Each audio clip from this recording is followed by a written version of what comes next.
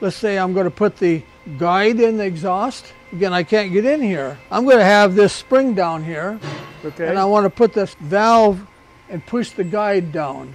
I'll put the spring in. Okay. And then with the guide, yeah, with the rubber O-ring on it. And then the valve is loose. I can take the valve out and put this tool I made. It's about 1 inch long. Okay. It's a thick material, slotted.